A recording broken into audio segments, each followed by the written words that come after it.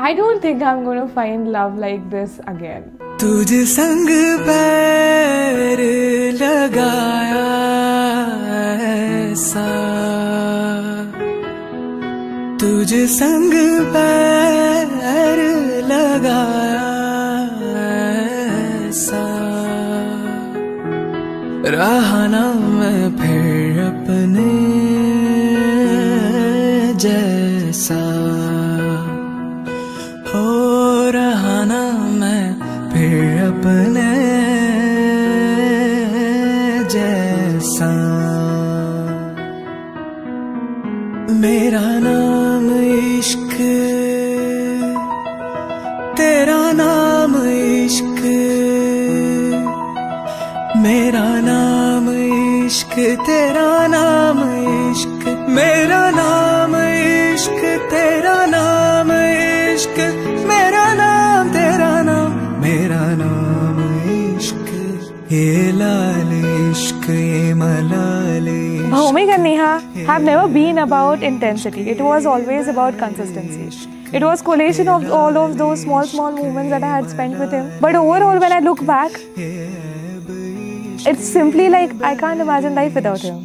She is extremely happy in her life. She needs a very few things to be happy. When I look at her, I really love it, but at the same time I feel extremely jealous at how happy she is. I'm not going to find this guy again. He thinks that he has trapped me. That, you know, he's a short-tempered one or he's the irrational one and whatnot. So I have to bear him. I have to tolerate him for the rest of my life is what he thinks. I definitely think otherwise, right? I don't think I'm going to find love like this again. Throughout my stay at IIT for 5 years, I gave very little opportunities to my friend to make fun of me or have anything embarrassing on me. When I started interacting with Neha in 2017, right? So this girl outwitted me on multiple occasions and that made me feel very uncomfortable. But at the same time, I realized that, okay, fine, there's someone who can stand up to me.